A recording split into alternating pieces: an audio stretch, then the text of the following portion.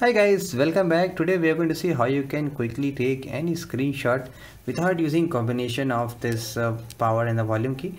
If some manufacturer do not provide this feature, so this is the standard Android way to take screenshot. So it's pretty common way, but there are many manufacturers have used a lot of phones which doesn't have any of these feature. For example, Motorola phones and Galaxy phones do have this, swipe to gesture screenshot. For example, OnePlus 3, they have very nice way to take a screenshot. You just get inside and just 2 or 3 finger gestures, which takes pretty easy. And Nexus phones, they don't have this feature. You have to use this physical key combination. But to solve all this pain, this application called screenshot crop and share. So it takes screenshot with just one tap. So it has in-app purchases. To unlock many of the features, it need to buy that out. We're starting from $1, and it supports Android KitKat to Lollipop to Marshmallow to Nougat. And if you're in the Nougat, you're going to get some better feature. I'll show you guys here how. So first we'll go inside and take their screenshot crop and share.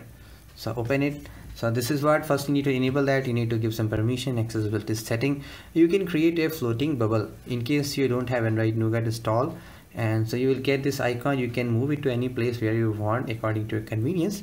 Say I was in YouTube and I want to take screenshot. So click here, full screenshot, partial screenshot, and screenshot cut navigation bar. Sorry, this downside navigation bar, cut status bar. So different types of screenshot taking categories are there. Just click here, take partial screenshot or take for your screen, whatever you want. So sometimes it is very convenient to take a screenshot because it's always recommended to share some partial snippet and save some partial snippet. So it's very good that, so you should get here. So here is your next screenshot. You can see we just took the partial. So you can also take the full one. Let me just take a full screenshot. So it will take by default. You don't have to press any finger. It's pretty slow, I guess, not that too fast. You can see it takes a bit of time anyway. That's fine, no problem. Again, go to files and you can see this one is your full screen screenshot. So pretty good. Now we will take a look here on the Nougat, and I really like on the Nougat platform how they are giving. So once you install an Android Nougat phones running Android Nougat 7.0 and the higher, once you go inside this edit, and this will only work if you bought that decent. So I have purchased this application just now, just $1. I don't need other features, so I made it here to come here on the partial and the full one. So I can simply do it from here. If I take partial, so I don't need to have this shortcut here, like I have created this camera shortcut. I don't need here, so it has taken. If I just save it here and go inside, it should come to pictures here and pictures and screenshot. So I got here. So it's pretty quick. You can see it's clear too. Now if I click here, whole screenshot, it will take complete screenshot. Again, it's very slow.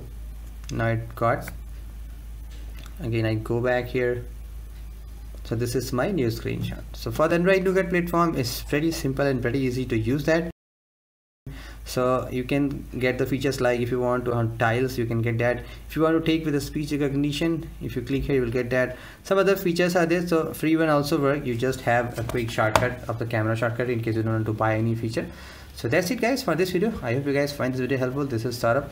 Don't forget to subscribe to watch more videos like that. And thank you so much for watching. I'll catch you next video. Have a great day.